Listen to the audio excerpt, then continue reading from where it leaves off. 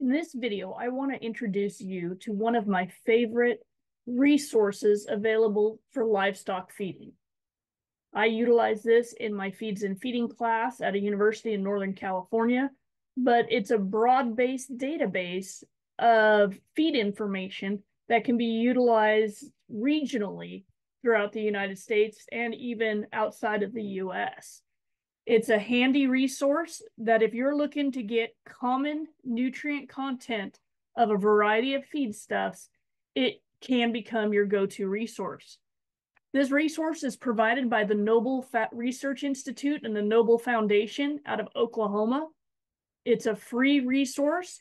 When you first log into the feed library, you will have to accept the terms of use. And once you click that button and agree to the terms, you will have access to the library. Now, the first thing is, how do you get to this tool?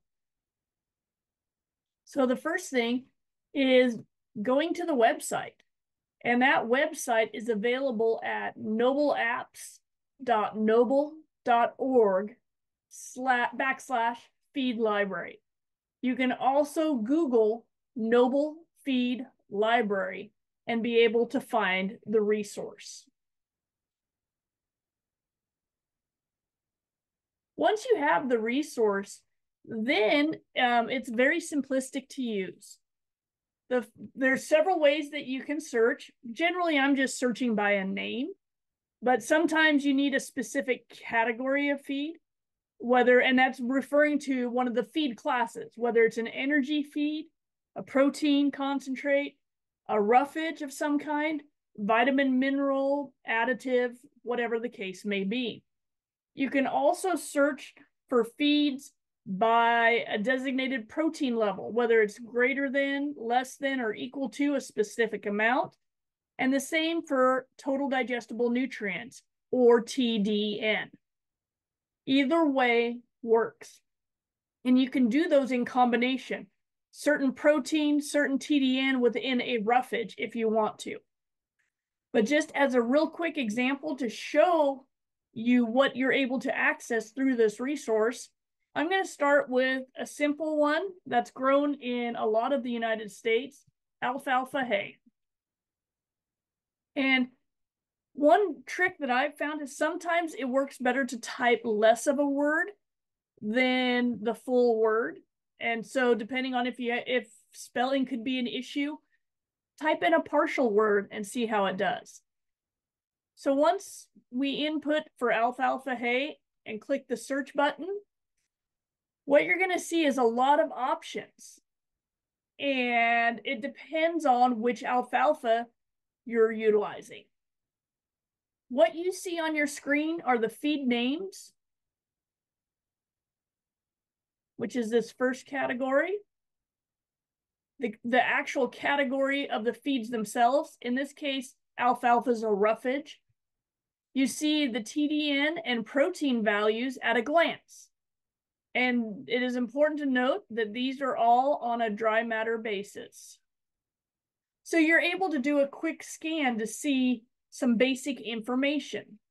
However, if you are wanting to get more details, you have to do exactly that and select details. I commonly use mid-bloom alfalfa for a lot of things, so let's look at the details for that feed.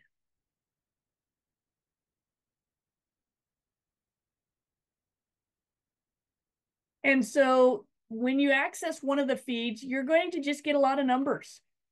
And so you're going to see the first one that I have my students look for is the dry matter percentage.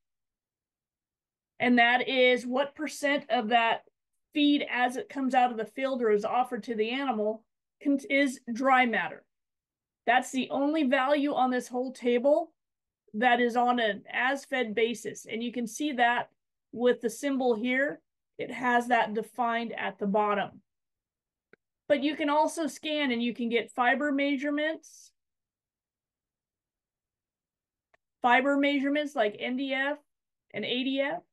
You can get energy measurements like TDN, net energy as well as protein, minerals, whatever the case may be that you're most interested in. So you'll see a variety of data, and it's depending on, in my classes, what the problem is I'm presenting you with.